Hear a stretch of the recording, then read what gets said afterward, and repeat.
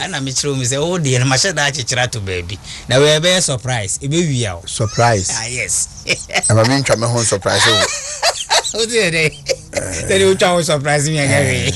say me nua no e do twa surprise me a I say me yampon why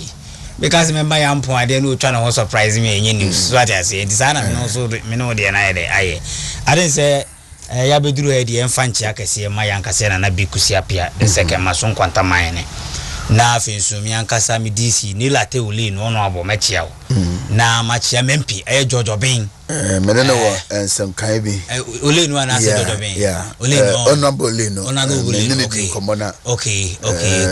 ensem kan bi oh yeah fantastic onabo uli no de bibia be hyedin ama no nti me se bibia be boko o chairman ho ye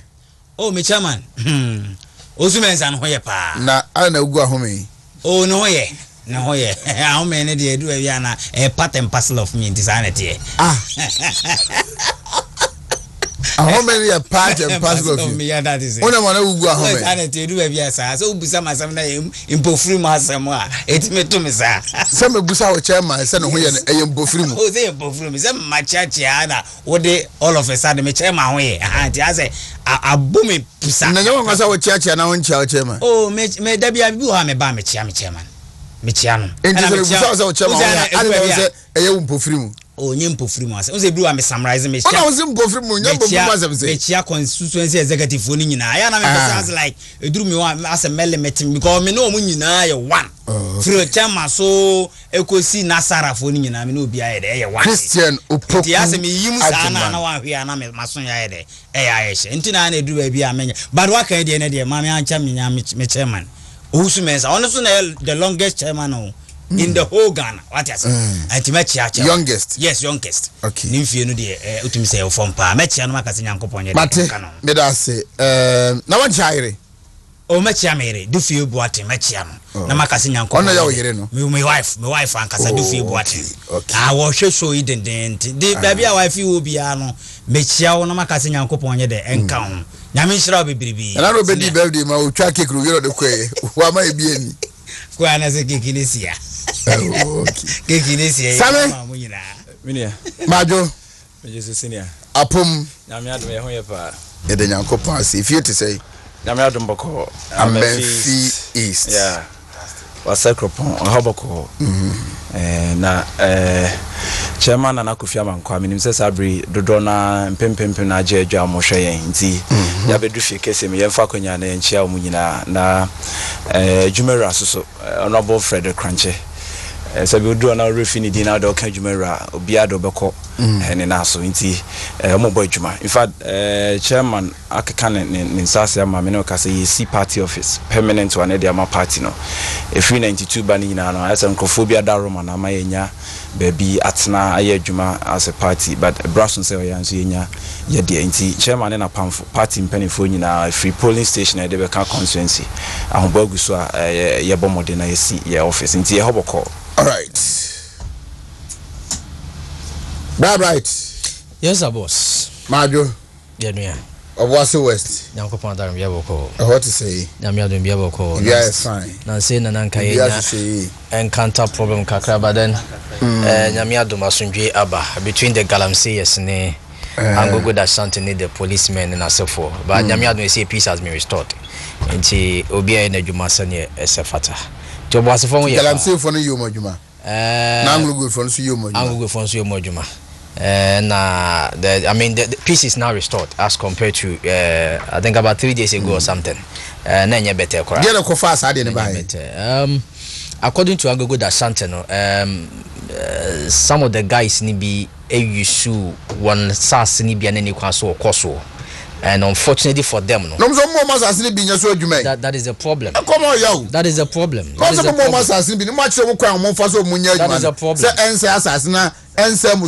That is a problem. Now, once you say actually trying, but I say 2 good, was it 2 year. Or Momba can be a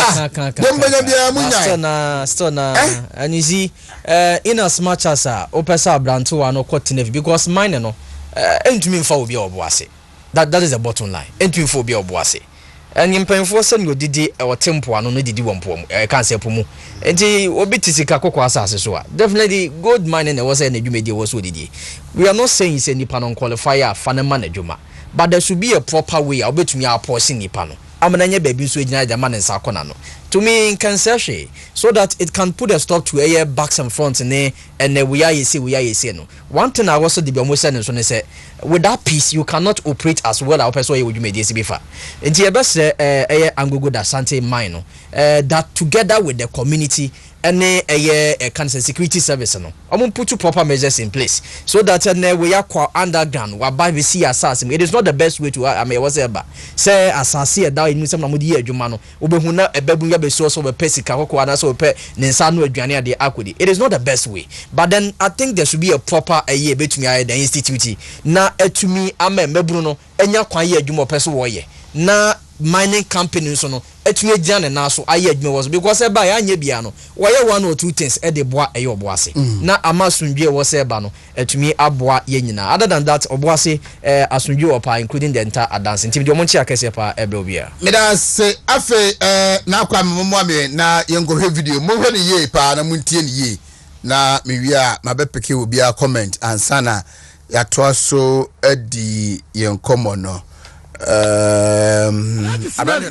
the Zongo communities what ya boga me no kasese ba wo mia wene a enuoma besi wo the alaji scenery the Zongo communities what ya boga me no kasese ba wo mia wene a enuoma besi wo the Zongos no wo yamba so the Zongos Baumia winia Kramonia for the first time one babedi president wa Ghana ha obedi ya beka no mo and I know Saudi Arabia say send woman we no no and omo peno and they will push in every amount of money one bejabia to support him, and during that time they themselves will come from their places Saudi to Ghana one be ramasala chi ahodo mosque ahodo Ekwa Katro must say, they should vote for him. Yet you also want to say NDC no, you also see you are the northern factor and you are the Zongos, the Zongo factor. Moga say ye diagura in Salaji scenario, the Zongo communities. What ya? Moga Menoka says Bawumia Winia. Enuome besi wo the Zongos no, we yamba so. The Zongos, Baumia winia, Kramonia for the first time. Bene, Abranjo Zambakaya, with me, Shana Nadwa da Pama, Wakwa Demina, Ewo Abba. Yandi Sinipa, Nwane Mogabi, and they didn't come Ewo Power FM. Na this reason, Ono Edemana, and many others. Enti ana NDC for Minister Dr. Mahmoud Baumia Sano. The Zongos and the Muslims will not vote for Baumia because he's just a Muslim or he's coming from the Zongos, but because of his competency. And no anama NDC for Sunua. Enti womo achu manwa bia so bibia say sabe omunya kura obi ntimi na yere ndakura omo de be Baumia because he's a threat. It's become their nightmare. Right now, Paul. And no, na President Kofoka, yes, say we should count ourselves blessed as a country to have Ubiti say Alhaj Dr. Mahmoud Bamia. Mwasa video na mompemame na mama msisia memfa enono entwaso. Na afi mimeti mini ano miensen ya ometi ye na yehunu what we have and how we should cherish it and protect it na da chibi eso abanfaso ede ama yenyina ye be kwa election yi ye ni ankasa ye be kisa titia ehu atwitwa ye hu ni ade but ye our opponents see the value of what we have, but that's as Pierre said, Yankasano, Yanshada Enhunisa. When I get that video, prompt me na mema meti for them helpful so in tea and no. Metite say 17 June. ana se bibi His Excellency the Vice President Alhaj Dr. Mahmoud Bamia eba launching a campaign ewo Ashanti region. 16th June Honorable Kennedy Japan the birthday Matese Kumasi Sports Stadium and also ebe launche the campaign Ashanti region be de. Okay, yentie former President Kufuor na ya yemra embeto so to have such a son as Alhaj Dr. Mahmoud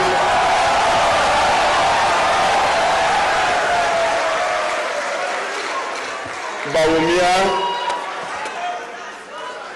who roundly fills the role of the needed analyst. He is an economist,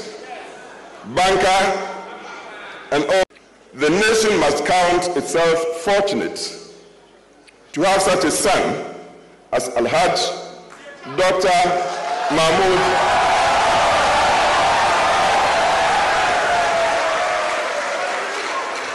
Bawumia. I don't know. Yeah, kasana mama the pictures of Omua. But before we free Ashanti region, we just tumu. Endoso. Vice President. The nomination forms, you know. Honorable Seichi Mensa Bunsu. No. And Chama Jokad. So. No. Chama Kofieje. But I don't Kofieje and take them away bus. Ope Mampon. Once the chairman, dear, Omoya, you on where Chama Jokad Kofieje with the chairman,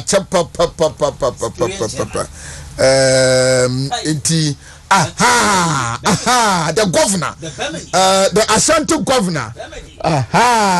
Bernard and Chubosia Konono, Nyameba, was one sign signature, no Biako Sambi said, na you want to Kokumuti, unique into the team. The Kwame Chubosia Kono should have shared no. Scabba the Dachi.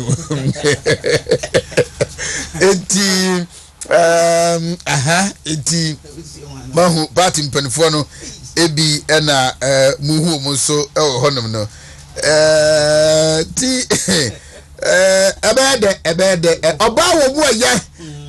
Emma May Victoria Owusu, a charm, second vice chairperson of the NPP. And then, yeah, Pazos, I hear a penno. I'm saying, it was so you be him. Omo Biasu, him, definitely. Obawo Moye. And so and Ohono Ohono. The next person was signing here. Me huni prakoni but do jane chino Honorable Rebecca Yabua Yachumango Bejanoff and Obawu Moye so tesro honomono and Uhumu and so sa wo honomono. Well and good. Ibia Kodi na Andy Owusu Minia Andy and you may memona baso quite fast so. Organizing perifuwi kujina nkran airport atwa wumu ma flight ni see ofa wumu no mu kokwa endoso forms no sa mu sa return you know chama wunti special assistant Andy Usu he's been in Accra for the last 1 week making sure say everything is in order waba the Canadian preparation towards the official campaign launch, you know. Mommy and saying lawyer Admakube if you so achiamo. So achiamo you know the chas from Edmamunina. Right, so yet voice me, you know, former president PLSJ Kufuor and I feel Oheneba Bene on also fear or anticipated Dr. Mahmoud Bamia Beye the flag bearer. The flag bearer, you know, Edin society, who's from Kukra, everybody. Right. Bakara, Mamintia, a year Untumi TV, I hear for na. Mintia, a radio no sono, a tear for na, and then you ray. Nitito name Papa Bakua, Menyano Preco Papamas and Mr. Penasem, a very reverend IK Chum. Former Methodist retired Reverend Minister. Papa Bia will be a Michel Nebusia for na Mentia a year. Yera Bernard and Chubosiako, the regional chairman for the Ashanti region, of which and the brother who is I say more or less quite a part of the national executives, because you media all year no, it goes beyond Ashanti region. Ebimu who is as watra ne bondis adwumedi anka say the sense also wonye no and of course ubusa na naso ne di nkomo asanye o kana asam yeti ase no ni focus nyina ne say eye party ni betumi edi nkonim nothing more nothing less kan sika obenya na ase ne business amodi a enkanyame adom wadom ne bi nanso say party betumi edi nkonim ama bibia wie ne payenti ene obresa nti anwuma bi o bia no akrema very good evening mi say nyankopon ahobambo nda so ye kese ewo so na yemfa ncha kese mfi oboase the golden city ene adanse memu nyina nso mbre eye Oheneba woni wadwumayefo ne yahwefo ne yetiefo nyina ene anwumre Ohenema kanisa awie no na wo se lawyer na so atia no yeah lawyer nso atia pa yatia very hardcore member when it comes to the communication cycle we in the menye ye mu be yesua ni mapa afi no nchen pa nti emu se lawyer ko program yentumi enkwa bia wase bia na wase tanase ne monitor ne hwe ne ma ekos nti lawyer enwume ya de ontia na tum yes ama so adwo enwume pa Ohenema ka ne se awie no yewro ya sama o kan ye first and foremost amanfo nti ase ana Ghana fo nti ase na party man nti ase se woye obia woye dwumama NDC me putting that when nti ase because say me betena won to meet to say me as media mu NDC kanasa coincidental on so do Oheneba enti say me maja team say medjuma me yesense ntwe me de be party ne aban na djuma no ono so ye de NDC nti asem hia pa hia no enti wadwene ho ma NDC no na apie na koma so abafi na no a work no enti na semo ya work no nyese bi mpreduasa woni Dr. Alhaji Mahmoud Bawumia ewo anyonkofan kitan we de soronko bi enu nti na ahye ne mase on campaign Ghana fo nyina ente na emum no party na ono no wo mu no enyema ono na tena se ato nani akọ akire ehunu se MPP ye candidate the next thing that happen is say woni eye former president John Dramani Mahama ekọ akansie enti wo hwe mu an wo hunu se MPP ekoto abayi Dr. Alhaji Mahmoud Bawumia de ma eye party and for that matter so be on the ticket coming 2024 say enkoto no so aba as against John Dramani Mahama no ohun ni se be bia John Dramani Mahama onya no vote kese pa efi no dodona no ebe take off aba Dr. Alhaji Mahmoud Bawumia side eye simple analysis no person ka che Ghana fo nyina na odi ayemsisiye ehun ena no odi kasa eche NDC manyina enti ombenya nkombota nyina ne se mokoye campaign enkomunye campaign anasa munkofufa MPP fo so na nka bia munye campaign fentia se Dr. Alhaji Mahmoud Bawumia ontumimba in fact is the main foundation tia ogina so okeka asasem no ewo NDC television so wani ba meka ne se wia no abefie no abebusa se yensu wo fie no se nyesi bi ho ade ne sibi fa wani ba de di nkan let us put this one on record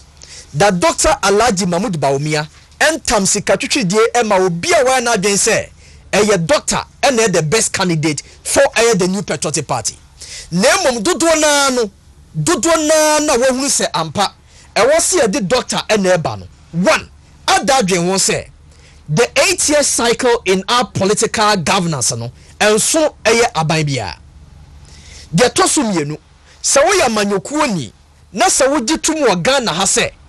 8 years no enye enough for us there then we should begin to think beyond the 8 years. Now, so we think beyond the 8 years, then it boils down to the kind of candidate we na one obetumi shock to the opponent party. They toso me no grassroots betumi awo kameno. Na they toso me ensa party many nyina no ani afofra impo no woni so ade hu se obey party adwuma no. Nanso won ka ye ho no ebetumi age sa nipa no so gatum. Na sa nyema wanya na okafia ye mu bi hunu ni se among all the candidates who are picking from and abe do ni nyina no wo he ba one obi asefata de toso me no obi aye party this year de toso me ensa obi aye djuma atro ni din e the history book of NPP nkrata animu de toso nan ye do wonyina ne edi wonyina atum na emom de toso nu mu aye se we need someone and the voice ne scent ne appearance no is well welcomed by the good people of Ghana. In terms of discipline, what person who ye? I'm young sampa send the pada sani we die. Ye didn't di party anymore. The impona ne buo for your party ni no do party no or better was by who be. And who is this gentleman we are talking about? We are talking about Dr. Alhaji Mahmoud Bawumia. And Tinyami Wawa say Aya Abrantie or send a big signal to Aya NDC4. Now in about we have Fenusi International de one more. Adentina NDC4 be nya kwenya no kasa. And then we ye and ka Dr. Alhaji Mahmoud Bawumia you know the president for the day. And untinke ya ka wo de bia nke afia ni kosi party nya so and I impose his excellency the president. But then obi aso de pe NDC ni communicated bi obekasa bia no wonya tie mahama wie de toso mienu no aye Bawumia no ne be aye I can say trap ya. So when China Dapa on starting the presentation, then you ask yourself, say, at dainty and on we yes man. Well, yes, sir, because or person Bawumia who year time. Already who are Konoma Ghana for, and the only way a Ghana for me to reject no, and this was here paint to black. And the NDC Libya communicated Bianya Quenya Biana, what's Yam Mahama, the next person, the party chairman, and the party secretary, and Dr. Alhaji Mahmoud Bawumia. Nanya so bekan sempafano, no asasi e paintino. Opaso o say no na ne ho nya kono e magana fo ba me de minimu se de nyankopon sira no wo ye ne de ye nde wo de kwose gata mu krampo na ye yi ni pie ba mu se ni paso so na gina won enti awura no ni posa ni bibia no e chese ampa he deserved to be a leader for ayo my Congo Ghana enti this if when you bring such a person so and can be being trained as party and boy en kokoko that omo hu bibi wo papa mu a yeni eti echi ade ne ba yenti no yen hyedan pebren fi ene yehu ye na nye sa de no mo doso na so no kwa na nipa nyina de ani asi no so enka sanche yen say among all the candidates mo ko nyina no the NDC so no so betumi a compete with Mahama no eye yewra Dr. Alhaji Mahmoud Bawumia oye ba de to so mienu yen picking free eye timer yewra Dr. Alhaji Mahmoud Bawumia Obe started as a running mate. Emma His Excellency Nana Addo Dankwa Akufo-Addo. When he but that time yet say, Oko the Northern Territory not a single election ye choir with Dr. Alhaji Mahmoud Bawumia as a running mate. Ye vote no a call him. Every single election be a Kosubiano with Dr. Alhaji Mahmoud Bawumia as the running mate or the vice president. No, ye vote no a Kosoro. Now this is the dynamic, very simple one. NPP be winia ye furu ni ye nso mu ni ye trend pa no e wo eye Ashanti region. Now we are not fortunate enough. Ashanti region no abeji amanfrafo bebreje babefra. Unlike say uko voter region so say the stronghold of NDC vote no eba na eba. Because uko voter region na unko hu Fanti New Town ho. Enko hu Ashanti New Town ho. Ba oba Ashanti region ye wo all sort of groupies e wo hanomo. Enti NDC prepare na so nya vote one mo a Oheneba ya na nyi nwanwa but ye din pa so bokoko pre konya vote e wo voter region Damango Sisala Wale Boli Bamboy any de ekeka ho nyina but ye we be the running mate and our vice president Oheneba your vote it keeps on going up and timber from that. Now this is the scenario so your vice president and our running mate kwampo no na enyema no e kosoro ho as against Mahama no so ye nodna na nyamia ya domosem de na kodi eye party nanimu pa no you think the Northerners are going to vote against him because here the same previousa ye frumu ade edi ade a ye mpe entie ye be so nya to aba de tia no ye do NDC to the stand say ye de mpese be sesa ya den even when ye nyan kase this year air background no ye mpese be so nimu it is never possible and until say ye raise and the signal na me de me hunu pa na yi and someone can pass be pie from side bebre because we know what the NDC can do. They are more than traitors. A crumb before somebody to Saman 40. I might be a doctor vote better off from they can do it. And today some say what can all send a signal. Adama NDC for no ye as party no I was here taking ye. In fact, Wabwa must be the up me rate at which I'm here campaign my doctor. Because I'm who says I'm the first year na kwa. This time around me but double na quadruple na kwa dia 5. I'm young with some pani votes margin no I was a cost next camp them more. And the point I'm person making from the Okayanya say one Dr. Alhaji Mahmoud Bawumia where you asset to us, not to us as a party alone, but to us as a nation. A bayan fonso kasiye sa party beko eye abatwe mu from the special delegate one ebesi the main one in number 2 bi no nyebeka say doctor vote no ankodum pempensu bi was yedu. In fact the grassroots will not forgive yen chairman for okoto aba no any painful okoto sa aba no, not to talk about the entire delegate nyina wo dey no to ntia Oheneba. The last time I can say we one mo na bi ma dwom say in terms of region we Muslim and ntire bi akristo fo beka say yen to aba no emfama no Oheneba. The last time I can say we one mo that a reverend minister send me test ma meti ase say MPP to aba Dr. Alhaji Mahmood Bawumia, the pulpit will campaign for Dr. Alhaji Mahmood Bawumia.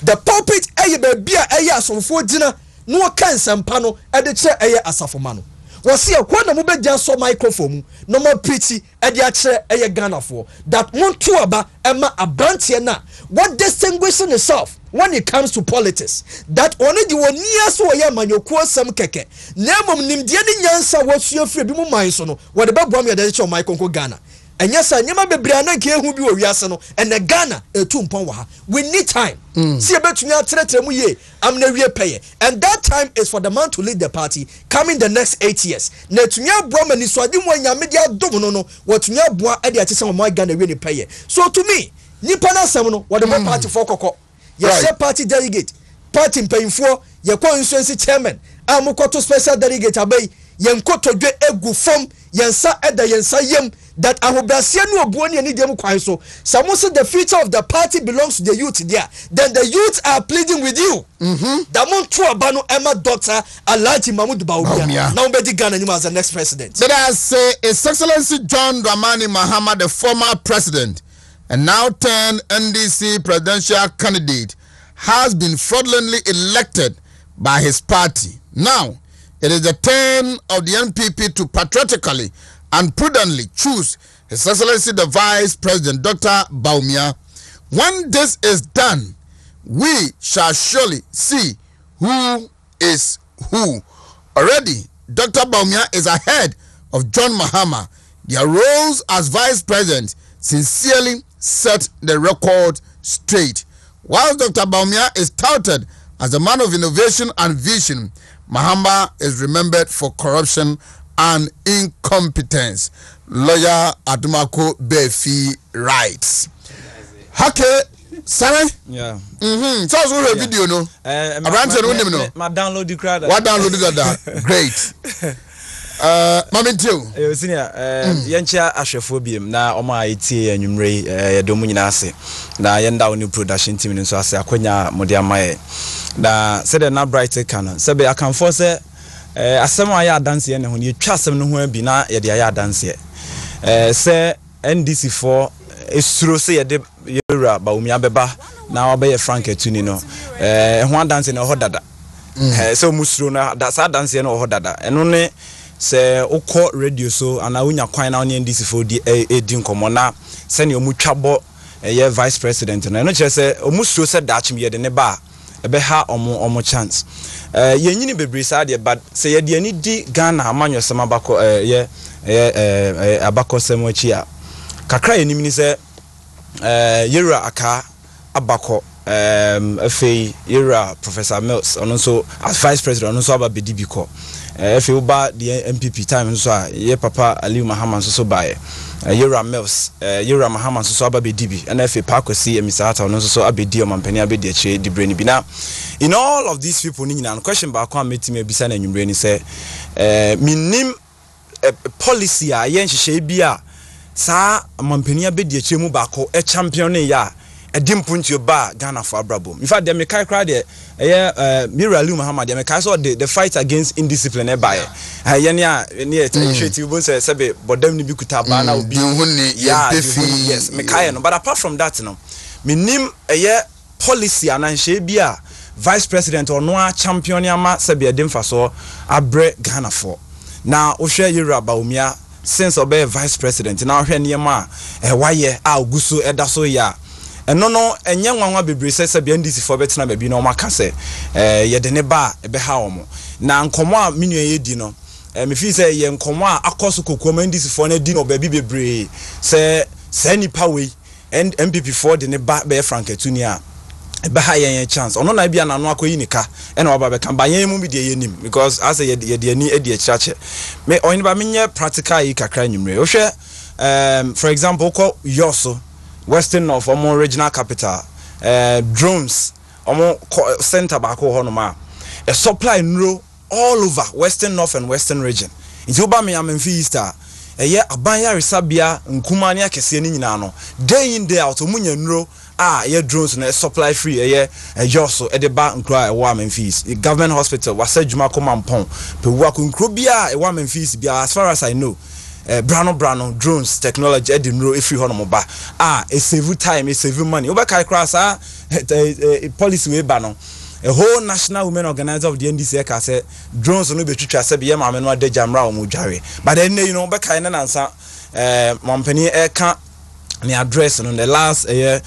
fellow Ghanaians address obo Yoruba umiedin na okanfo no say drones abebo amene no yenya nro ba bia enka ka cry be kono edin ene samia me nyina no munya sa agenda na sa policy we policy a said the Ghana for nyina nim Vice President Dr. Mahmoud Bawumia ne di anim apart from that osha Ghana card nansa lecturer bi or UCC ka say oko abrochi member ne passport e koiraye Ghana card na idi ne ho dance a ofa play ne bedru Ghana eno so ye nim ba bia mwa na eba bebre no na ya link a lot of your details to the Ghana card and say be say oko banker so simple apart from that ye nim say Yoruba Bawumia na me no ka say ukita phone na has ne kotoko ebe bobo na obo star 711 hasha na so auto take it online at the comfort of your home auto take it akwa kwhwebo o de no to ncha mobile money ncha probability ye be kaya sa police way the NDC for a coffee up and on pompe $1.2 billion and a shame when we took over 2018 na Yoruba Bawumia champion $1.2 billion Yoruba Bawumia ebe save or minor or de 4.5 million and 10 billion cry or they save and say so transfer every one network to another network so simple and easier what tell them na oh yeah they not to nchen health insurance card say health insurance card ewu in fact you wo me ha me abi ewa Memphis so health insurance card expire na so baby renewal win and out TNT nkwa no be over 200 Ghana cedis kan ekra na obehu se bi mu ba beda center home ade echi and at the comfort of your home star 929 hasha why renew health insurance card say be one froka look at the risk and sika obese na wadaje nyina sa anamotuo ni nyina no yenim say Yoruba Bawumia and e tu sa na mo no na me no kase no so e ban fa so and that policy biem star 110 hash now with your water bill no light bill on your phone a network so what they not to nchen ya obetu ambo star 737 hash now we create bank account I would say be fear 90% of your details also we nyina no why no fear say ben say okọ bank ansa no akọ ka na otis obi ko bi bank account a yetimika zo kwa akọ fa say be wo light bill nyina bra bi okọ fie no wo high nti light bill no doesn't bear your name na no akọ ense be bring sa na motu we nyina no eyo mampani abede tire Yoruba Mahmoud Bawumia na etu sa na mo no a enu nti enya nwanwa say na menu bright e ka no say so woni NDC for di nkomo a ochia ne party mpani for ye omo flag bearer we na no na the next agenda ne say ye ntake Yoruba Bawumia na ya na enya nwanwa hu say na ya na bible mu ye kan ye say microphone hu Yoruba Yesu Kristo ne star no ankasa no e na omo hia say nkomo pe na de ekuno sa na tie pepepe NDC for na tena say omo hu ni ayekọ omo research ni ade omo aye nyina hu say sa nipa we say MPP for to aba na de frank ane hye ne nsa so no medie MPP animu a ebe ha omo chance ade biemu a sama ne down so ne say na me no ka say bie no mo Ghana ha no ma obetimi target the vice president with corruption it will not say what the taria enya de be taria be why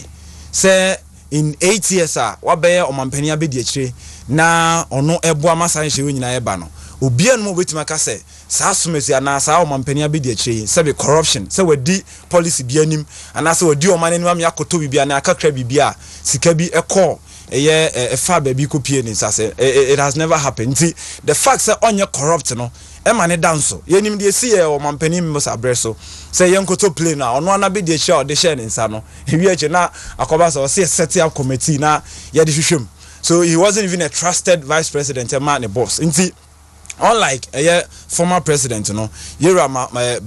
Bawumia adan niema di se be onye corrupt and if you ba religious affiliations so a nim say oye Muslim all right but onne a Christopher terminal boko no nti Christo ni me fi se oye ye Frank etuni a Christo ni bia no organa ha no mo be ka se me to atia no just because oye ebia kremoni na me Christo ni nti no onne a Christopher enkabom no wo ho mapa and if ono anso so ono ne de ne nkremofo so obampa na me di ma no be si asem bia o kan se yenyini se zongo ni bi beto aba ma Yoruba umia just because oye Muslim and I say oni ni free baby ntia but obeto man because oye competent wadanedi waye niam be breche se be se dia membo ni hye ne nsa obetimi apagam afri bia ewe na yakodum pempenso bia Ghana fo nyina ni beden ebeso na wo hwe constitution ma yen hye dampo hye da ne ye clear cut functions bi se omampania be deche wo wasede nie but enam se gidia ne boss woni mu me share the His Excellency the President of Ghana Nana Danko Akufo-Addo enya woni mu ntino na o man free row sa police we nyina ogini dia o de hye ne nsa nti enya nwanwa se na no a o da Ghana fo ase no obo ni din se oye na bedi akire a o de ne ho to no so eden eyeye nti no me fi se nsem wo ye ba no minu abo amaye ka no enya asem a eye nwanwa to some of us eye komo akoso NDC fo adia na ono aba bonten a oba be ka se MPP for yi no a ogiri se niam bebre be ha the NDC nti enya nwanwa se da bia no akwanya bi o menya bia no omutwa no esopa no a se be so ye trufo ye se na so nim se Ghana fo a se be omunim ne ekono sa police ambobo so nyina no eyade a Yoruba omia na di animu a ode bai nti no brand be so na me se Ghana fo MPP for dodo na ebe kire ya adwen na ye de franka no ahye nsa na obedi anim na obricate no e de amaye great Samuel Amwa Amenfi is communication officer of the NPP. Chris. Senior, I think say me call for no I justice to Dr. Mahmoud Bawumia and contribution to MPP. Na emu bin there, masa. Ye sha say Dr. Mahmoud Bawumia be president way back by 2014. Acheye papa. Ye yankwa ye group be a friend Bawu movement. Bawu movement. Many Bombay ne prof ne na sefo no 2016 na ye kasa bibi de yenteta and ye kwata tare Dr. Mahmoud Bawumia no process we be bia because ne unu zampa yenya akwanya se so far no na da Danko Akufo-Addo be di president we die o wi asi akuma Dr. Mahmoud Bawumia betima ede ato aso ayampa utuzi eni so ade hunu no gradually ede ebem na me say ebetimi ayeda abemampa na senior NDC ni asofa okasa eye na benedi ensem a waka ni nyina no utimi so makasa esi na nze da bia no yekotena platform so a na Danko Akufo-Addo na president oho enso no ombesa na Danko Akufo-Addo attack Dr. Mahmoud Bawumia die entia because papa no any competency a so far no best me who so be vice president senior onko kra plane bia ma yenkote committee bia yede say the JD on yede no Ghana official one base issue ni ade nyina nye JDM ya emre mi call baby on so official one am so JDM mata mopo e ono an ye kana asem nyu bia it would me say ono wo prove what no bia say when it come in terms of corruption masa oni bi wonim bi kra na onipa na Danko Akufo-Addo akasa say we first class vice president na te say utimi say nipa ne competence ye dey e wo suru ye me de masre delegates e wo MPP mu say mamu obi ana adamu mamu obi anya dey e na adamu because issue ni nyina ne say eduru ba bia ne ye kan na Dr. Mahmoud Bawumia wa say no me akwa remember say 2012 tama NDC for no wi aye na ye call Supreme Court 2013 no masa eduru ba bia ne ye course he pinchit kura ya de ko no masa ahomachi na Dr. Mahmoud Bawumia and squad bi de escan pinchit ahomachi na pape escan pinchit we just Samira Bawumia ho masa was Samira men na won chen say baby aduru no aduru de dem and for that matter no mamen ko escan pinchit ni bi ni enya evidence fange de enko Supreme Court senior eduru baby say okay was can PCT ni na e dey wie no ye po bi obetena adaka ni mu witness boss ni mu wan na betena mu amasa ye tutu ye ni ehu obia papa is there be my running mate enka nu kwa sen kame kwa na me de me yes ade no and for that matter besa so sacrifice ye dey akotena witness box ni mu amade won bia ma ye de ma ye hwe papa ekotena mu anya ye ti the time you and I were not there ana utimi se papa no kotena mu na na ehun se electoral commission no kra ne niam ne bi wo ho anye dey enye ehon kra ne ehun se elections are won at the police station eti utimi se papa no witness box no kotena mu no ade niam bebrebe ene ba ma MPP fo nkasa ye dey yesua unum se na boa ye ma ye ko 2016 hwe before say electoral commission crown fa figures nye de ema ye no na ya nkasa yetimi akoleti figures ehun se figures dodo we na ye de yenya e for that matter no ye win 2016 election no ni nyina ye Dr. Mahmoud Bawumia utimi se niema okotra Supreme Court a we ye yes ha niema ni nyina bi ye na ema ye ni ye de eda ho na me de papa no ka se zongo ene north no edubabu Mahmoud Bawumia be ya we de be fa e true senior ene say wo de o pa ye research ni ye NDC fo si atu general election minim say we de ya ba bi omunya vote ni free pa no ba ko ye north. Second one, I me fan say zongo communities, and a third one, I me fan the voter. Neduru baby is not about say obi akwa iba mu ba omi ase obi o, wonu wo free soro ana say onu wo free zongo community nti o. Papa no ye competent enough. And what trends so am ye nyina ye de, ye hunu. Hwe sine na wo bobo niema bi so a, say papa no ye niema wo de we. Aguna sector kra me wo. Sa zone ya zipline ya drone ya technology me say wo ka obi wo agona na eduru ba bia de call agona hospital senior eduru ese de mani pay na eduru ba bia me fa say timi soft niam na binya de eni ho me say o mo suma drone no de e ba konfo no chia ama ni baji eduru within 30 minutes na eduru na de eduru agona hospital na won pesa adwen kase we na apede ebiem won pe we na apede akwa remember say senior tama na eduru ba bia na interoperability nye de emaye no senior se duru baabi na mesa ote ho na pese wo bank kra na ye headache ene say se duru baabi na ko banga wo be ko se nipa se de etie ni na onim de ye fro ha ye se ba ko na ko ni sika no akonya ya san line we be twe ne to ase no de atena ha we be twe ne to ase no de atena na sa de ni ya de etwam be ko me no the last time I made call bank no na me details bi na me ye de me de ko akoye because Nancy me send this kama me wife me say that was Monday no me send this kama my wife no from accounts mu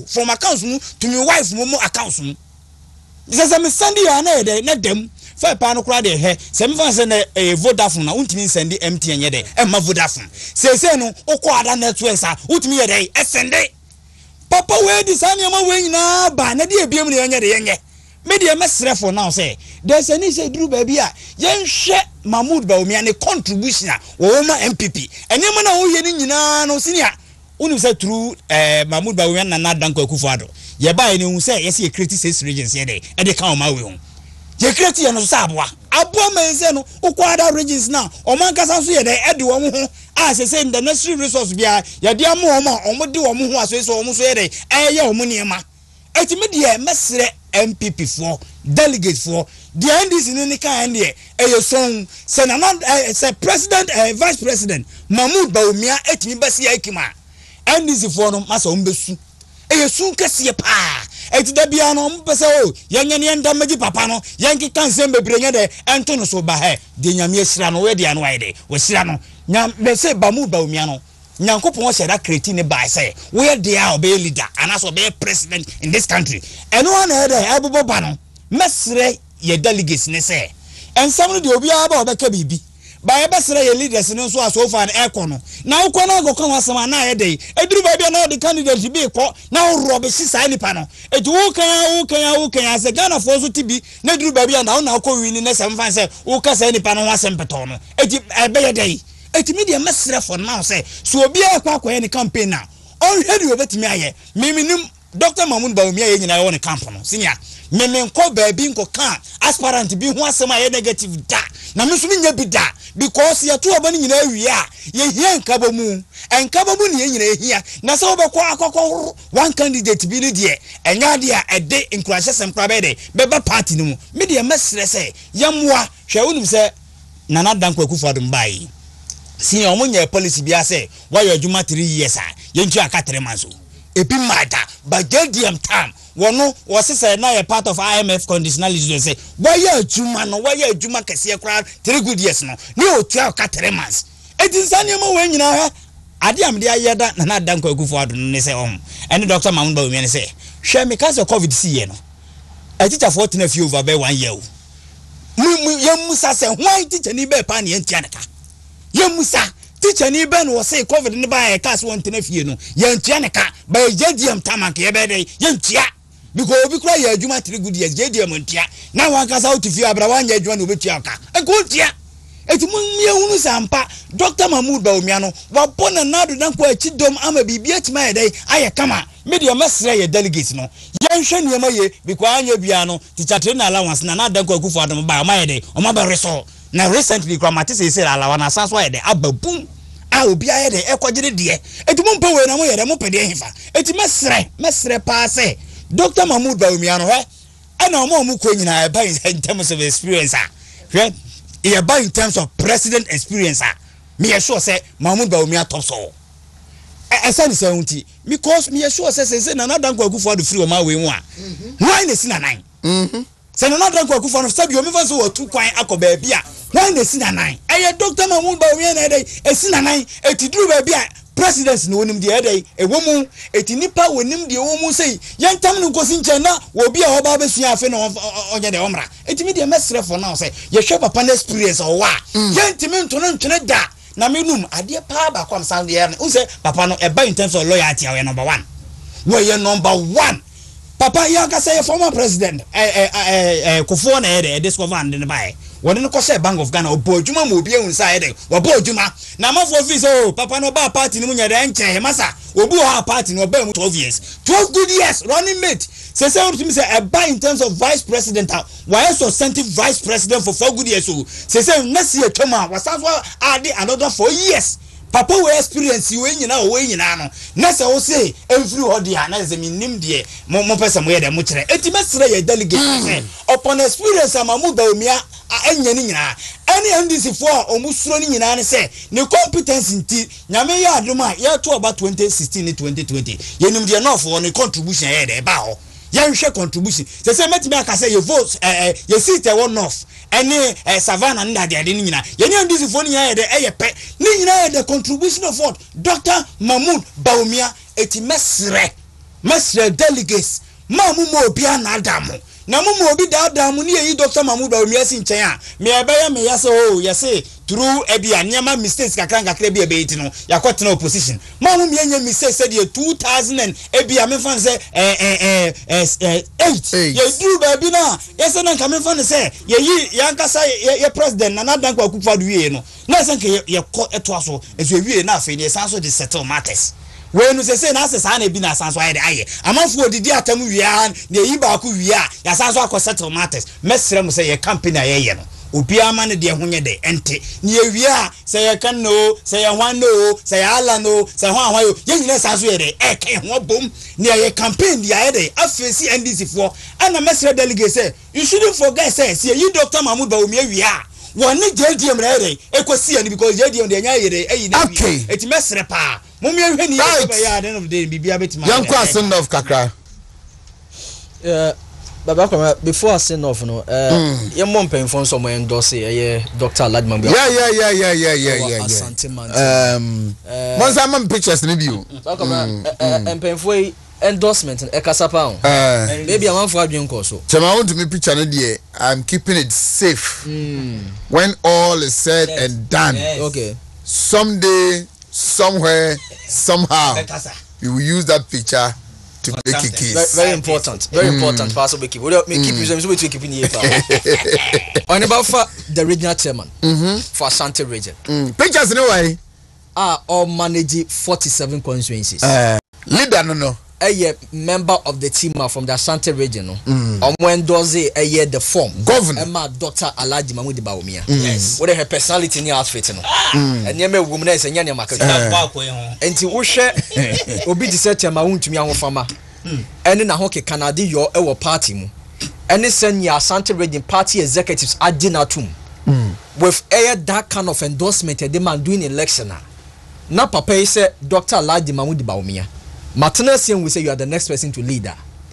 me did say a kasache other region for no way you be to say onyanfo chairman sabonsu we the speaker can say majority leader wabedi minority leader abedi majority leader I a member of parliament was Swami for so many good years yewrei enso a campaign for Asante Mantem ya no omaji eye Dr. Alhaji Mahmood Bawumia enso atu Ozo mo huri bakro. Nanan kansa bodu aye buafo. Agrete zemahene. Nanan kansa bodu aye buafo. Sisa level no bra. Why is that? Agrete zemahene.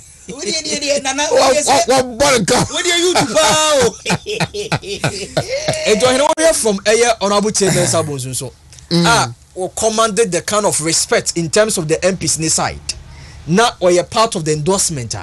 kasache other regions no. The kind of candidates now you see obedi party ni no. The personalities are motanichi. Now the Nanan Cancer Board die nana baby obi ano onkwaso. E die ebe peso ka ho a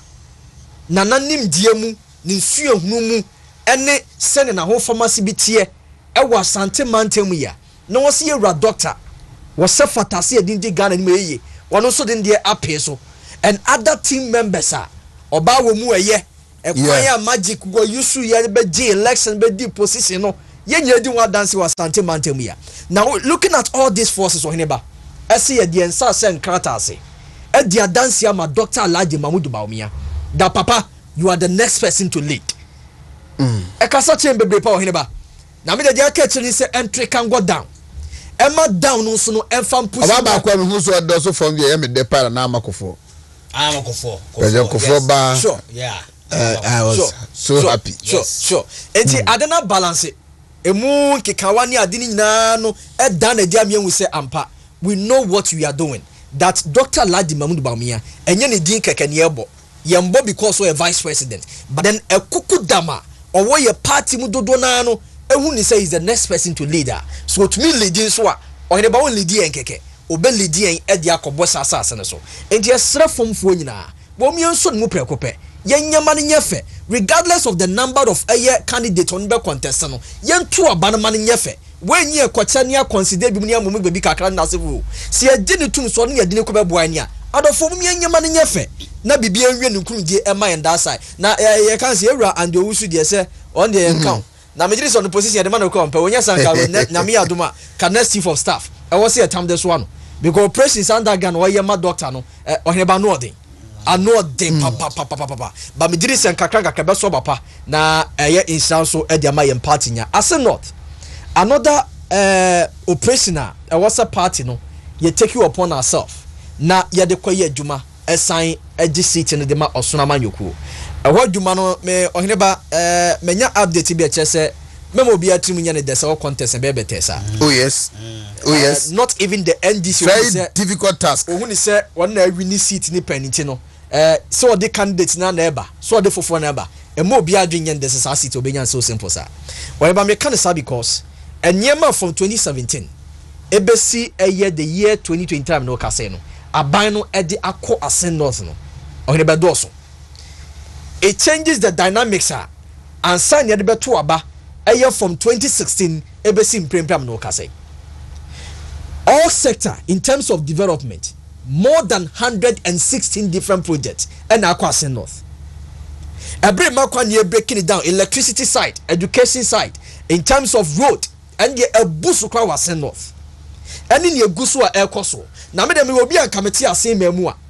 ena kametu aba ni bia ade ba kwa kamehwe pa eye from asen praso ebetwem abesi akonkra bonten so ebetwem asen fo so sade akono woni ba kamehwe sa akwa no so pa dia to aba o mehwe sa akwa no so pa dia to aba the one na kwa ni sibitie fa ni ye bia na sibitie fa ana kwa na asai aprotete ni nyina mu mkoto abade ma eye question ba na nyem wanwade na semi kura kakra ne se omu se bere ma na nadodan kokofo ado obetu ya adwuma de aso asen man eche moto o maba no e de ma na nadodan kokofo ado de mi hu ni ha ne se bana woto oba ma president akofo ado no sabi mpreduasa wo wukura nyom nyina na wo mu da so te ase now se atoto ye niema ye as party ye ma pepepe yo ene fen yo eye adwuma in terms of the premise say kwatui de me den se yanse kunturu ni ase ne antam di bena fo nipa wakose wo kono ko ja party na nam ewo ho na mum ye bie nomination so bia pick form nye nkoto aba de obawi ni te se de course kumawu no ye nyina ta nipa nachi nye akoto aba no edi nkurumide abre asen be desi ye ne sa na eye the kind of mobilization ye de ko kumawu no ye de sa forces ye double no ale ko asena Oheneba sa seat no eye de ma ye se de kra na ye betu agi seat no me ni aresemu bia e ka kire me se NDC ebetu ya for sa seat bi because omu winning that seat no eye 2020 election no not at all ye nduma ebetu ya ye nyema bekeka abomu no ebe boye ne am ye winning eye sa seat no enti yesre eye national executives si akase ye kɔ eye ne kɔ so okumewu a in as much as at the end of the day no ye di nkunim no enke betumi identify some short faults bi so a kɔ so okumewu yen take ye no as a lesson na yen work those ones na out sanya beya ensisa fufure betunja akaka kumewu dia na positive no na aboa ye ne amia winning the seat of Asen North no e was ye we should not conclude the fact that you winning kumewu dia ne de strategy de ko nyina na nyina ye dabi we should sit down and analyze it well ye bewu short force na wom ewo kumewu a ebran ke siesie ni yi a ekebema ye vote no akosoro asesa nya ye no ye tenase ye hu saade ni wi a ye nyina ye ntiatie ye ho mema ye nkoye kan ka bi wonhom na emom ye ntie fa ne fa nyina ne kan fansi ani ne fa nya adwuma wasen Oheneba ye ne sa wo mire me ogidie sonko se Asen North seat no ye betu ya sa atam because we should the trend in terms of their voting partner and this new obi only do Asen North mine you onye obi Asen North for edini to mu se we obi a wo chen so sa Asen North for no edo NPP what the NPP to mu se na betu ya mpuntudwuma edi ama won if not for anything at all they can remember for certain positive choices ya talk the amount since NPP abai talk about free secondary school and yes antimem kwa ne benefit Asen North ya mo from ko free secondary school teachers allowances ebi gibi wo ho nurses allowance ebi gibi wo ho eba ekwama sema in Ghana ye over 11,000 kilometers of road as against NDC 4,000 kilometers of road na Asen North enya ne ntefa bebre in terms of education infrastructure omanya bebre me hwe on police post bia yesimu omu a Oheneba ma kuma to biyem the security service won saka one there and the motorbikes unama na ebu okrom bebre why because abano ama logistics no ebu our security service nim won sika someone to tie no bibia no ekoso ema wono enti bi na me woni se Asen North for no enhwe sa indication we bi enya ba nipa sumesi ne niema bia wa ye we de enye fe we de se nipa bufu dabi eden na party no waye party no eba ye nyina no eden na waye a ebi etuni aba wo fie den na otudi unsa kire so di wan dance se ye tu aba for impuntuo sa impuntuo wo bi di wan dance ana wo hu bi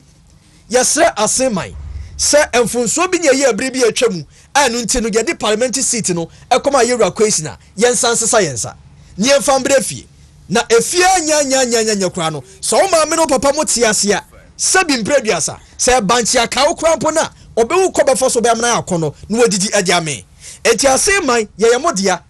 na mo so mo ye yandia enti mo mbɔ modin na mo keka mo sisi ani na abaye kotu nyame ya adoma eye on the 27th if I'm right ye mbɔ modin ye mpia bonti twi nye kotu aba no ema osuna manyokuo ye candidate ye beyi no edi amamo no begiri sie ne sa beboy ne ama development ya ka etie no let us not forget ekwai bebre na aka wo se aba ne koso ye man ne na azumi se ukoyi eye NDC candidate e de bra aban na kwai be no ofa so etutu na mo akona nado danko kufado office no akaka che ne se mira me here dwumadie we eja akọ Asen North but the nipa na we part of eye osuna manyokuo no eye so simple man so betu akobu nkotodwe obetunya onye nkotodwe asempo wokwa no wachi akwa nsem akwama ba wadaroma Asen North for ye haw ne yakoma so agenye wadaroma beboa ne ekwan wadi nkai bebreda from press so ebenye hu se kwan na ekama utwam fosu a ene nam kwan so hu se yakoma to yeyem yerim se bia ka acha obetumi ayaman wadaroma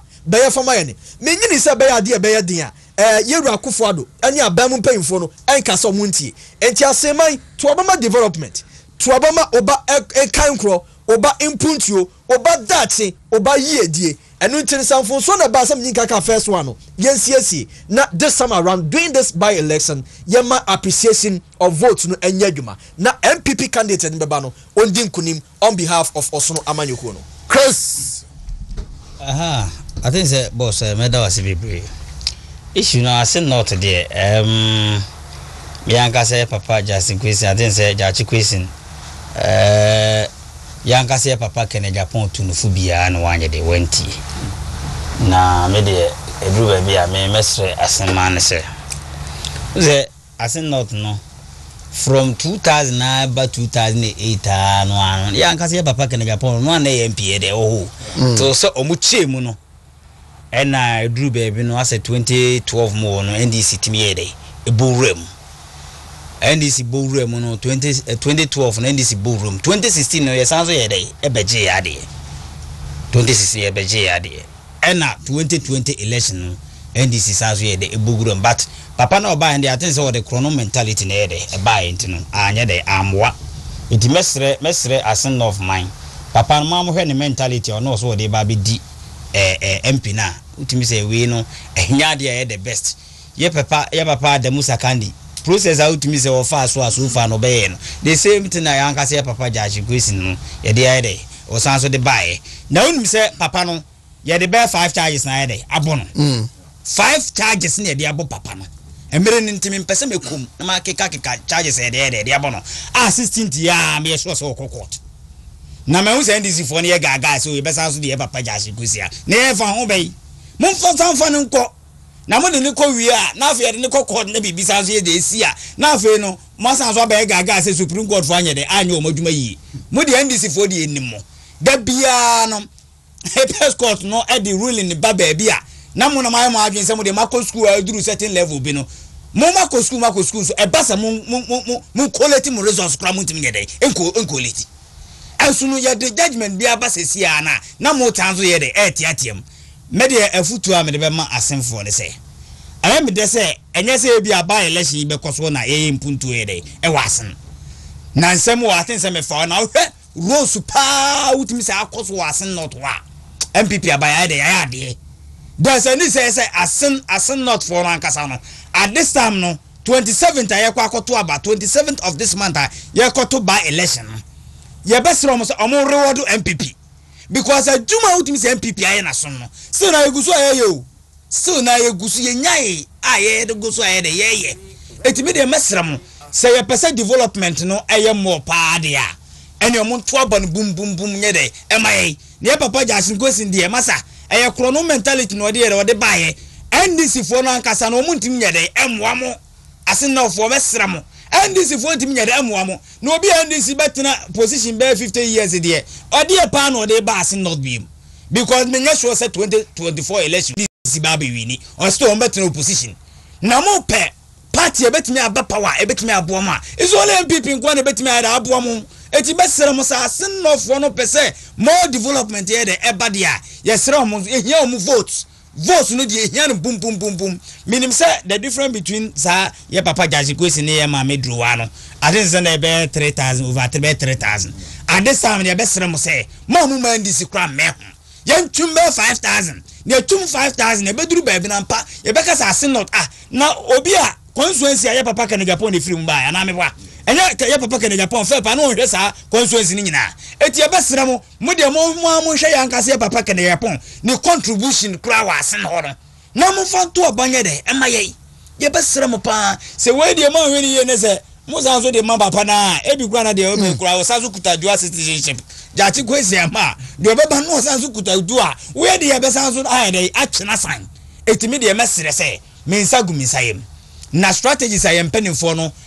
so far na be fa de be kwa asen no ade sam de minim se ededa na akoma bibia de eye so far na NDC for ye kokuma no mo ye gagai o kuma we kwa akwaji seat no ye kwa akwaji seat no ye wie no mu hu mu smoothness level at this time na ye ko asen not to the all strategies ni nyinara a very difficult task more than that of Kumawu. Yes, but when it there when no mesre say when no strategy na de call kumawu no enye different from asin no dey strategy de call kumawu sisia no enye different kwa because we no NDC ni na ete so ene ye kwa by election aha na MPP ni na ete so na kwa by election it say when you person ye je dia strategy de call kumawu ni say beef up na ye more than kumawu de no eti ye say no niema ye mpenefo no e de no mo de ba on board ana mesere say parliamentary candidate ye de na be kono e mata parliamentary candidate ye de ne ko asen not no e mata yie pa eti mesere say no so no omo so na tin say ya share data so far say nipa me na otum say o ma fa forms no ana so far na e koto omo so aba mesere say asen not for delegate for more mum make sure say mu yi credible person ayi amaye say de kumafuo ye na no munsu munya bi say be ya nipa na ye kwa akoton na asen ho na ye nyede ye mere because nipa utimi se mbe yi na o ye credible a utimi se nipa na mpa ne contribution was enough no eye bozi no ye kwa akoton na ye nyede ye mere eti mesere say hono so munye de mu hwe ni yie say be ya at the end of the day no say ye nyina ye kwa me ne bright ye beko where they are on the day of election say ni ye nyina na ye kumawu me bwana saa suna yanka saa sin not e be sanso aide akoginem anya bi hanu me kumawu me ko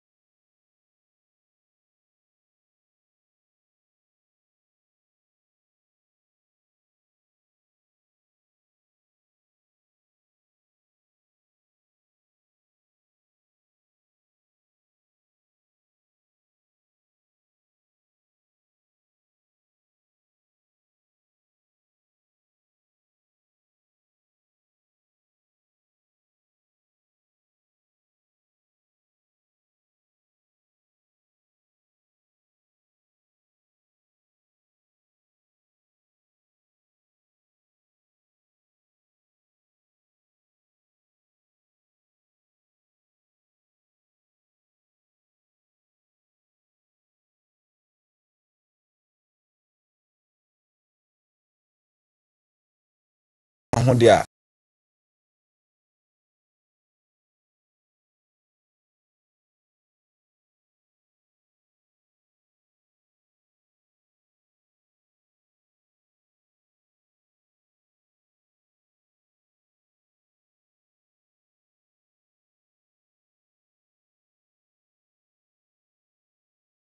no ma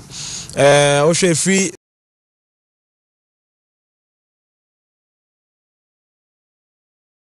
percent 2004 58% 2008 yebesa FIBM 55% and 2012 ombenya 51% switch here then 2016 yebefa 56.8% inti overall your performance on enye bad yetimi edin kunim for several years in future no so ebeboa your kwan bi so and na de ebeboa ebiem ene ye mpuntu a ekoso ho no sebe na no me kan ha se kumawu se na nkrofo bi fies ne se o ye ya kwan ye to abani wi a mfidie no be de be sa akọ sebe se mfidie no sa akọ enimpa ye nim se na enko granted se mfidie no po ye to abani wi na mfidie no kwa enim se 2024 is just around the corner and it is send of your project aba ho no ma ye nim se bebre na no o ma wie ena bi nso guso eden ekoso enti se wo ye odishia wa send off na ehyotim so me to aba mo mu wi a ombeja ho no ma wo de faso aban ne hwe na de o ma ya wie no no de enim se so mfaso na ho na de mugu so o mo ye ne so no ye hwe anim because me hu ye kra no mehu assembly agenda 111 ekoso a edru roofing level menim se ebi kra no a picture me hu kra is even possible say bi na normal travel bi a me mekan afi wo ko asen north senior technical and also boys dormitory ho no ma ye sini kama ama wo mo astrotef ya kane na obenya bi Ghana haje se fetef not for enko na obi na all over Ghana astrotef ya top team be bia no asen no for so enyomo de o de no to nchen a asen North Technical School hon ma biem ya sanso 6 unit classroom block as part of senior high school infrastructure expansion na all over Ghana no efe asen Breku Methodist School omo so enyomo kama 3 unit classroom block and at the almighty 31 kilometer asen fosu ni asen praso road na national organizer regional no ma one the central regional organizer na omo bon de ro mu twa ya obia recently me fasa kwan so alpha so first class road top class and it's the American sebe we nye anamo aye tena ho ma by election e de e bae despite oman to anyi ye parliamentary candidate nyina no aban ne hu sebe hu hia se ne aye che mpuntu amaga na fa na nyina na o sa sen of for de enye omode o de no krato nchen a gefek nso so eye project wo ho eye rural telephony project ahodo bi ho no ma me hu asen bedi adua de ne nkrunkru ahodo bi aka nti me fi se o hwe sa ne ma we nyina ye no ho no ma ene ne aka bi ready ba wasa asenfo no asenfo no consider say sebe se ma me na ne yempe no a now that a new face eba no yen consider na yemfa na nado ne de enye de enka no ho say elsewhere enka ye papa Jachi question enka the fact say onim at the time of filling the forms say onye Ghana ni mapa ne mom na ne na ba akwisi Ghana na ba akwisi Canada no say ye baby a enka obenya 0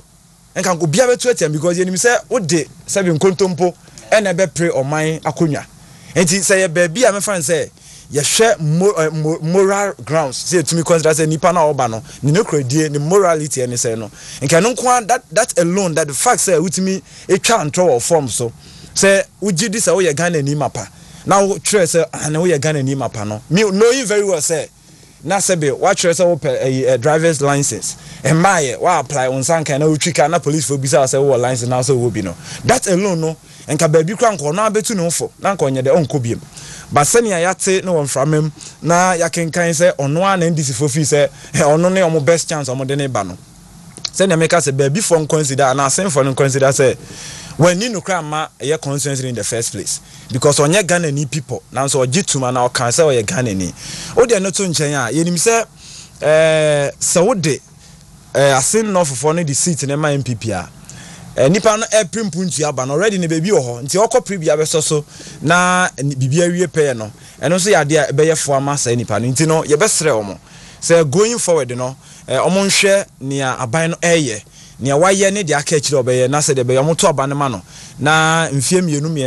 ya close to 2 years aka we anim no omo betimi aprempuntuo ama sin no for no manya omo de na again ye be koto asre se ye papa Kennedy Japan se de na wo kan se ono before ye ba be check concern mu no na ono na no ye omo mrahye bidwani senia anamwa otu no elsewhere yegiri se ni nyina boy just like many other people Yoruba umia Yoruba la nempenifo ekọ komawu nyina akotu ye ma yensa kan ye seat no omumra na omumeboa na Yoruba kan so entinsin bi no omwa na seat no yensa anya de enka because for about 2 years ekoye hang parliament no ye ho akire ye e wa ban mu nti se etumi benya asen of the be kan ho at least e betimi a relax kakra eno nti Oheneba de na mekan so momoden na mo hwe mpuntu ahodo akoso astrotef ye gifect project ye akwan a wo ho no mo na omuntu aba no ma ye the MPP na ye mefa ye seat no sama men na no mo mpe emo mo 51% man na do no mo 44% man now that the new face is coming no omo hwe no mo nto aba na seat no emra me dia na ye mmoa emo so wo ya asen of ni a de meka ne sebe se wo abusuafo mienu na akonwa tofie anase bibiba ye pe ba kwa kodi agoye soja ni na sabi de kro da ne nan no na de ne be kwa o ha ho ekro na meka ne se papa no isanse criminal charge de ato sabi asumdwempo na because o primpuntuo o ye mrahye bedwani o primpuntu abre o manfo ukro ya no day in day out so court now ko answer criminal charges and so clear sabi o fill forms yes so we Ghana ni mapa waje atum atwe miwa onye Ghana ni a enye nwanwa sabi de to Yoruba de Musa kan de bi beto nti no den e be ya so beto ba ma obi ne na ochina ye de na court na court say bia yemfa no kokoto ba ne sa then na wankasa wanya de wan mo nti the facts o twa ntro ne the facts say ni adwendwen abeda ne so a onya somdwen fa nya na dwuma kan se mpo se mokoto ma no nti no that alone no eni mpuntu akoso ono ne ade wo se asen no for ne hwe na Oheneba mo dane o mo nsa se ne abebi o mo ye ya ye di 58% we ni 56% we ni o hono ya momode na ye nwini ba se de wo kan enye bete ya de e be de na so no possible a difficult but very possible see it me as I can see it nti kakra me kan wa sen no for the no okay Chris I think senior me de ye call ye wrap up ni nyina me de mesre asen no for ne say senior ye bi da na ye papa Kennedy Japan ye hwe de wire wo asen ho a utimi say ye genuine pa. And for that matter, no me may expect to say so far no mom wo asen no fo nyina no make sure say sinyame adon a me an this electoral commission no is smart we fast so near ma we the way ho we no anto I think say o say on the 27th year and so far out me say by election there the eba so ye besere o mo bebribi say there's any say dru ba bia omo no ankasa no say ye na eba ho ye eba ho eto omo nso prove ntire say ye free baby kura na aba be kan bomu ami aye campaign wo mo de utumi so omo ye on top of issues dada mesere omo pa ye besere omo atense yensa gu yensa yom say there's a need say eduru baby asen no for you say no si enya seat we ba be ka ho a eba boy ye pa eba boy ye uze say no any si fo ye bibia se be ya on be ka seat no me ye dey win because omo no si ye win seat we na wie dia ene utumi say 2024 de be twum eto omo yam sisi omo barasen no for ye besere mo say mo ma ndisi for yam sisi omo mo omo yam sisi omo kase pa because minim say e be duru ba bi no say mo to oba ne buma ye de ma ya e the positive signal na we de be ba e the positive signal na be ba mo bie hu ne sampa bibia timi ye de e kama timi de mesere se ye de ye kono minim say enche bia che ma mo de che ma untumi de de bia na me kam say about in terms of say wini election party a che ma so che wini election party a che ma we wizard o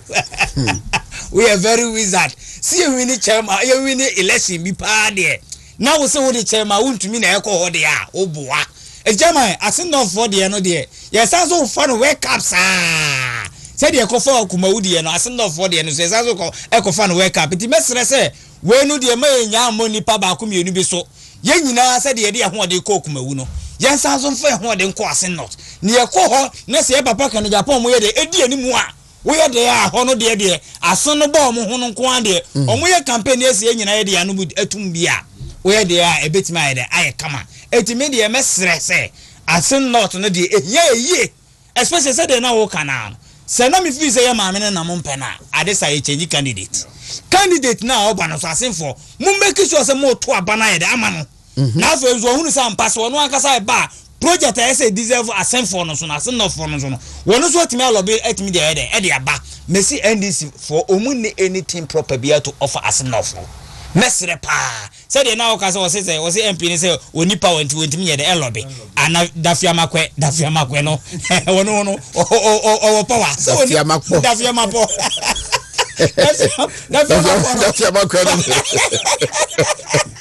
so ono oni power so timi lobi ne ma ede eko etiandis ni bi obeka kiro se ontimi nye project bi a wode be se bibi bia oboa ye no ontimi nye de enye se papa jasi kosi mu o ma timi anye bibi o ha when o ma ka so mu opposition tia ya no ontimi nye de enye is only MPP nkwa na betimi aye eti e be sere o mo se o mo nwaye na bibi ontimi nye de enye kama minim se ye breaking na breaking the 8 no enye kuma wu ne break se ye kwa breaking na sen breaking the 8 no ye kwa breaking as not it has not for the ensa guensa ye be pa chaw say bi mbokura se boni bi mponi ayemo a ye gina wuntumi afidi kase so asenofo se boni bi mponi ayemo a ye gina wuntumi afidi kase so MPP fo nyina ye pa ma chaw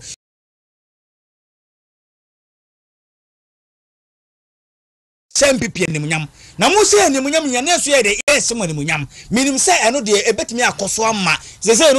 no sa asen not be kan yanka se seat hu a na je se otim se parliament no ye MPC na ye de increase me bo ana eno ne ye hwe free asen no for se ye pese ukwa ye si MP na wo me fan se parliament no ye de na ye de adoso ye de akonanim etu we de se ye pese ye de no doso de a na ne na asen no for se de ensa guensayem ye ka bibia kyerem se muntie asundwe mu na mutie asundwe mu a bibia betima ye de aye boko no ye ba meko no ate se ekuo bi se o mo monitor show ni pa esunu sika na esunu mama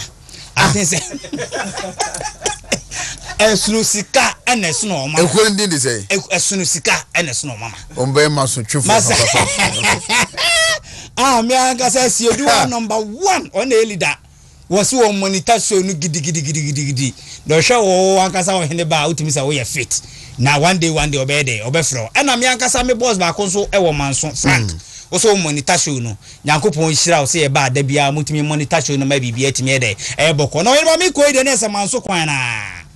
man amase west kwan na e penefo munya ward mame na se enche bia na me campaign na sori o manso te munya ward mame na se me ko tena radio station bi wo ho a utimi za man for them me papa enti mesere mo se mamu mama ni mu wase upon dem ye MPP nyina mo manim guase ma me ya amanse west kwan dia ene anim guase ye kese na ede atome ba me pese manim beguase na duru ba bia menya vim akwakoye campaign nto no mo make sure say pechini ne mpatem me mfa ne say yankasa anto akrom nsia na ene mosia so all places ni nyina ye kwan ye ni nyina no mo be try some ba ya ma bibia tima ede aye kama senior right menim say nyame adoma asen north abato no yewra Bernard Ntwebosi yakon obesan edinanim akopacho ebio opacho sabim previous wana wanti amanyo asem no na wana wo twetwe no twetwe wana obeka wonsem ka wonsem but at the end of the day no edinkrumidie na ebre osono amanyoko no I wouldn't be surprised so baka ko di part baka ka the national leadership no ho in the likes of chairman in team Yura Justin Frimpong Kodua and Henry Nanabuache including the youth organizer Salam Mustafa na omuni team other team members in no assign akọ ascend of paying for naso me say the strategy you use as I said no you use the positive side na the ye sinton ye siesie na ye the foforo beka ho na ye de kwaya dwuma wa send not trust us we are going to win that seat again na aboy ni am na beka ye number ye wada da no but adeba kwa mesere ni chairman edi nanim pa choma party no na party ni enya nkonimde baabi omofin bia o ye no som party ndwumedie no de besere empanyfo nso ne se wode na de sede na koma so ade nso ato party empanyfo anim no eni dem no ahobrase no obuo kwan so omo so ntie no mo so nyama no wo so ohia ni interchange yesrem swame yesrem say there were number of interchange person in Ghana kwa ye betumi put you stop to those ones nyina yankika ni nyambo nyemfa nye no so fansa na koma so ade man we are talking about number of roads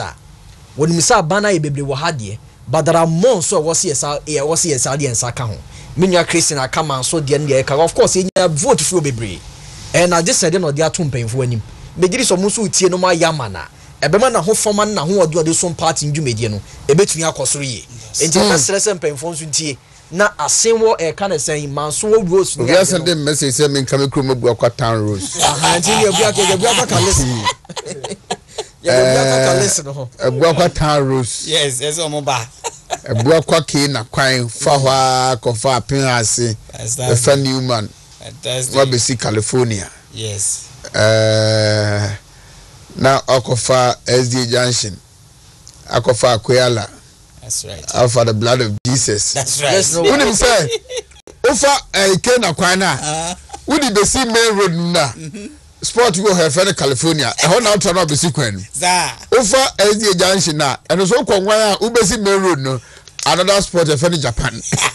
That's what they are profiting kwa. Asema so nana ye bua ho in fact is a main road nabano omunya nwie amagua kwa hyase ye fe yes so town road na mi so na metese ye nya 10 kilometers 10 kilometers ya ka etimbe pamu wom do container sisi kwa ho a eno no modi to aduane di kakra nyina bobokọ oh yeah, be kindness you are to na dani ateche na amanfo wo na yesre wo nanse kwara misati yesi ebu akwa agugu kwan no so she obisi ase de ensuo to ankola ntimi nko school it's a nice show a lot ti akwa di aban na ye bi pa of course ye nyine bonya ye da aban fufo bi ba no so betwa nanado pa obebiti nanado aban to road construction na say aban kwara wo adwuma ye papa nanso no yenim so na betuma ye ntina egusu a ye kan the welcome road no almost speed up na say from Shell hono mo kwaas ma no futuro no adoso na town roads no so no monya na ja nyeso obuase no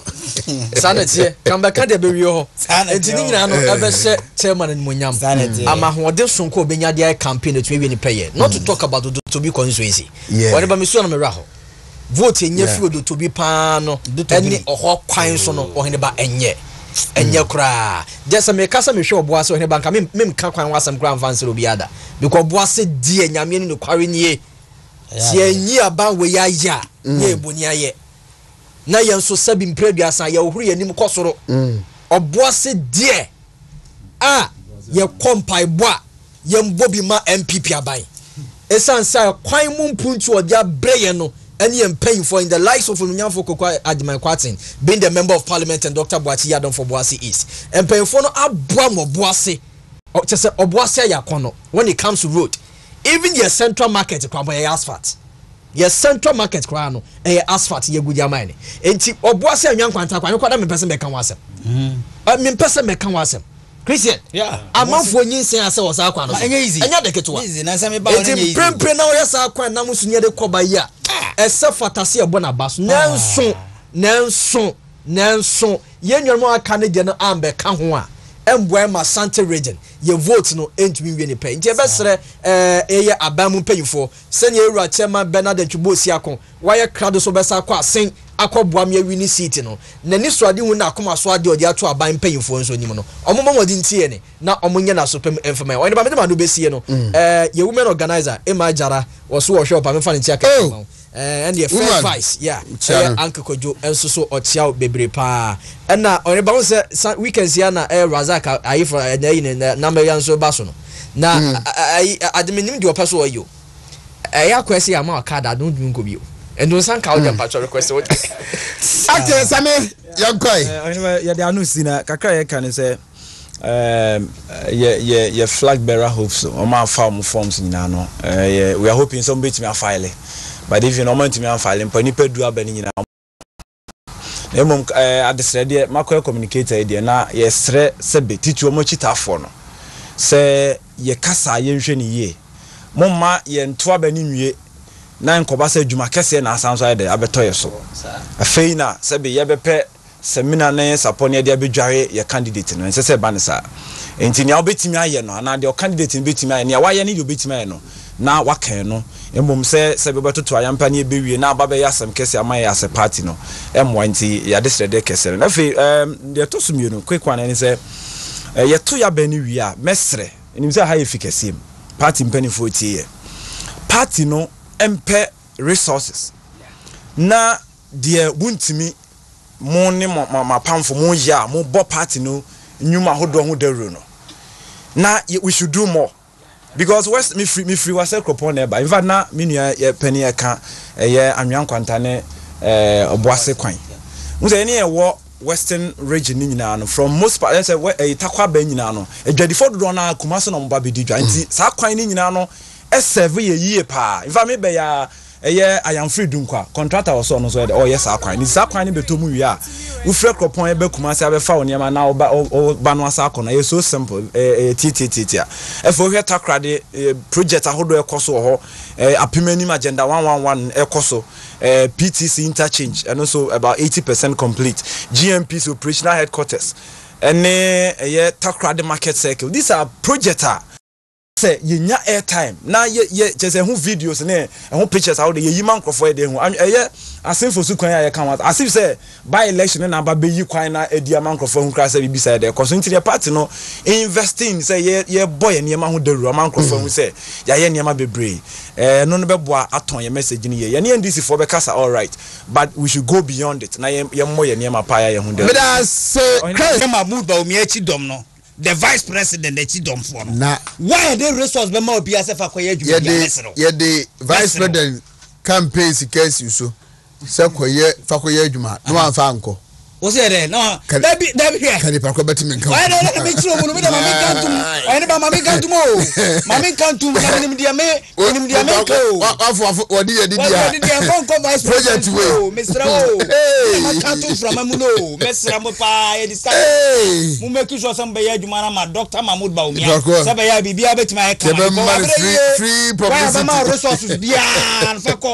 na esunu sika na esunu mama na say o so chia pa ya de sia hwan lady no esunu sika na esunu mama no o so chia leader no so chia na ekwa be na mo faso yi mo members esedua members no say ke bia me fan se wo hu na me metimi a introduce na afia ado na mo nya bibia se esunu sika na esunu mama mo yo mama man na se mo yeah mama fo ni esunu ni nyina e je sedua ni other group ni asa Collins Adumako Mensa Afija Kwado North MP good evening also ochiamu nyina sanso na akwasi kunadu mention North MP enso se ochiamu ogunde ya from Pon Ado manso adubia MP na fi Dr. Louisa Sewa Donko Brad Nyampo nuaba yes tafu project mo de boy si yapon na me ya aduma